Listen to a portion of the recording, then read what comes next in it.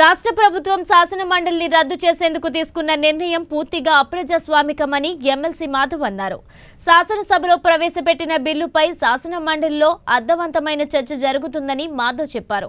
వికేంద్రీకరణ CRDA bill శాసన మండలిలో చోటు చేసుకున్న పరిణామాల నేపథ్యంలోనే రాష్ట్ర ప్రభుత్వం శాసన మండలిని రద్దు చేయడం దారుణమంటున్న ఎమ్మెల్సీ మాధవ్తో మా Visakha bureau chief Srinivas face to face.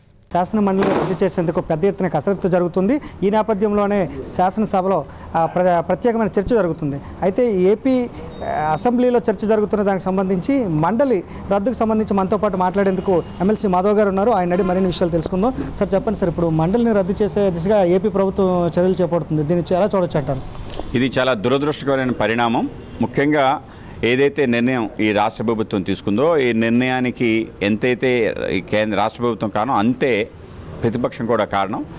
ఇది ఒక రాజకీయ వేదికగా ఉపయోగించకూడదు. అనేక రకాల విషయాల్ని నిర్ణయాత్మకంగా నిర్ణయం తీసుకోవడానికి అవకాశంగా వినియోగించుకోవాలి. అర్థవంతమైన చర్చకి వేదికగా తీసుకోవాలి. దీంట్లో అనేక మంది మేధావులు కొలువై ఉంటారు. ముఖ్యంగా శాసన గ్రాడ్యుయేట్ కాన్స్టిట్యూన్సీ నుంచి కానీ టీచర్స్ కాన్స్టిట్యూన్సీ నుంచి కానీ అనేక మంది ఎలక్ట్ అయ్యి వస్తారు.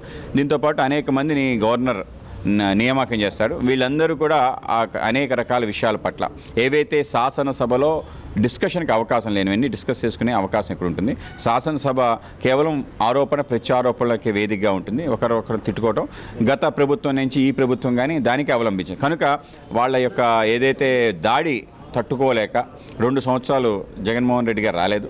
ఇక్కడ కూడా అదే అవుతుంది. శాసనసభ ప్రారంభమైన దగ్గర నుంచి దాడి తప్ప ప్రతిపక్షం పైన దాడి, వాయినపైన వ్యక్తిగత దూషణలు వీటికే పరిమితున్నారు. వాళ్ళు కూడా ఆ విధంగానే వ్యక్తిగతంగానే తిట్టడం ప్రారంభిస్తున్నారు. ఈ విధంగా పరస్పరం ఒకళ్ళు తిట్టుకోవడానికి వేదికగానే శాసనసభ ఉంటుంది. ఆ విధంగా కాకుండా కొంత చర్చ, అర్థవంతమైన చర్చకి వేదిక శాసనమండలి, దాన్ని ఆ విధంగా కొనసాగించేంటూ 2 పక్షాలు కూడా కొంత ఆలోచన చేసి ఈరోజు ముందుకు రావాల్సిన అవసరం ఉంది.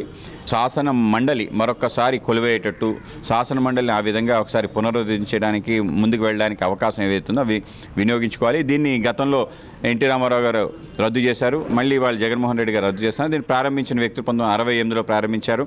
తర్వాత 2007లో వైఎస్ రాజశేఖర రెడ్డి గారు ప్రారంభించారు. దాన్ని ముందుకెళ్ళాలి. ఈ కారణంగా కనుక దాన్ని రాజకీయ వేదికగా కాకుండా చర్చా వేదికగా ఆలోచన చేసి శాసనసభే సుప్రీం శాసన మండలి కన్నా శాసన మండలిలో పరిమితమైన కొన్ని బలాలు ఉన్నాయి. కేవలం బిల్లుని ఒకసారి వెనక్కి పంపించే అవకాశం ఉంటుంది. అది రెండోసారి వెనక్కి వచ్చేసి డీమ్ టు బి యాక్సెప్టెడ్, దాన్ని మళ్ళీ రిజెక్ట్ చేయడానికి అవకాశం ఉంది. కనుక ఈ యొక్క లిమిటెడ్ ఫోర్స్ని ఉపయోగించే దానికే శాసనం. కనుక అంత లిమిటెడ్ ఫోర్స్ గురించి అంత భయపడాల్సిన అవసరం ప్రధాన పక్షానికి లేదు. అలాగే ప్రతిపక్షం కూడా దీనివల్ల ఏదో సాధించామని చెప్పి ఆలోచించే అవకాశం కూడా లేదు. కనుక ఉభయులు కలిసి ఒకసారి ఆ విధమైన అవకాశాన్ని కల్పించి ఏదైతే బిల్లు ఇవాళ సెలెక్ట్ కమిటీకి వెళ్ళడానికి అవకాశం కల్పించి ఆ మధ్యలో ఉందో దానిపైన చర్చించి ముందుకెళ్ళి దాన్ని యాక్సెప్ట్ చేయొచ్చు, రిజెక్ట్ చేయొచ్చు. ఆ విధంగా చేసుకొని ఉభయతారకంగా ఉండేటట్టు శాసన మండలి ముందుకెళ్లే విధంగా చర్య తీసుకోవాలని చెప్పి మా యొక్క కోరిక. సార్ చెప్పండి, శాసన మండలిలో ఎంతోమంది మేధావులు ఉంటారు. ఈ సభ రద్దు చేయడం వల్ల రాష్ట్రంపై ఎటువంటి ప్రభావం పడుతుందంటారు? అంటే అనేక రకాల చర్చ లేకుండా ఏకపక్షంగా నిర్ణయం తీసుకోవడానికి అవకాశం కల్పిస్తుంది. కనుక చర్చకి అవకాశం కల్పించే విధంగా ఆలోచన చేయాలని చెప్పి మేము కోరుతున్నాం. సార్, ఈ శాసన మండలికి సంబంధించి కేంద్రానికే నెక్స్ట్ బిల్లు వస్తుంది రద్దుకు సంబంధించి. దాన్ని కేంద్ర ప్రభుత్వం ఏ విధంగా ఎదుర్కొంటుందంటే?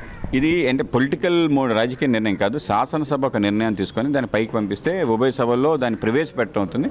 ఓటింగ్ జరుగుతుంది. అక్కడి నుంచి ప్రెసిడెంట్ దగ్గరికి వెళ్తే వెనక్కి వెళ్తుంది. దానిపైన అడ్డుకోవటం లేకపోతే యాక్సెప్ట్ చేయడం అనేది ఉండదు.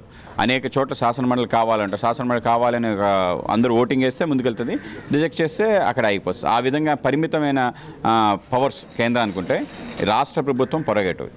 సార్ చెప్పండి సార్, ఈ వికేంద్రీకరణ సిఆర్డీఏ బిల్లు రద్దుకు సంబంధించి ప్లస్ వచ్చి ఎక్కువ ధనం వృధా అవుతుందని చెప్పేసి ఏపీ ప్రభుత్వం చెప్పి మండలిని రద్దు చేసే ప్రచారం జరుగుతుంది. దీన్ని ఎలా చూడొచ్చు అంటారు?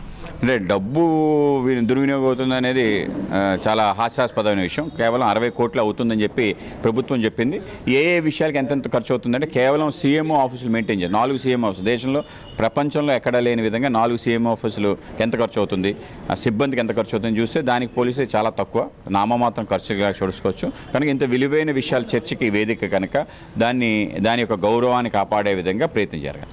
మండలిక రద్దుకు సంబంధించి న్యాయపరంగా వెళ్ళే అవకాశం ఏదైనా ఉందంటారా? వెళ్ళేవాళ్ళు న్యాయపరంగా వెళ్తారు. భారతీయ జనతా పార్టీ వద్ద ఇరుపక్షాలని ఒకసారి పునరాలోచించుకొని శాసన మండలి కొనసాగే విధంగా చర్యలు తీసుకోవాలని కోరుతున్నాను. ఏదేమైనప్పటికీ కూడా శాసన మండలికి సంబంధించి ఎంతోమంది మేధావులు ఉంటారు. వారి యొక్క అభిప్రాయాలని రాష్ట్ర ప్రభుత్వం పరిగణలోకి తీసుకొని బిల్లులు ఏవైతే ఉన్నాయో వాటికి సంబంధించి పునరాలోచన చేయాలని చెప్తున్న పరిస్థితి మాధవ్ గారు చెప్తున్న పరిస్థితి కనిపిస్తూ ఉంది. అలాగే ఏదైతే వికేంద్రీకరణ సిఆర్డీఏ బిల్లు రద్దుకు సంబంధించి ఏపీ శాసన మండలిని రద్దు చేయడం దారుణమని చెప్పి మాధవ్ గారు చెప్తున్న పరిస్థితి కనిపిస్తూ ఉంది. Camera person శివతో Srinivas, 19 news, Visakhapatnam.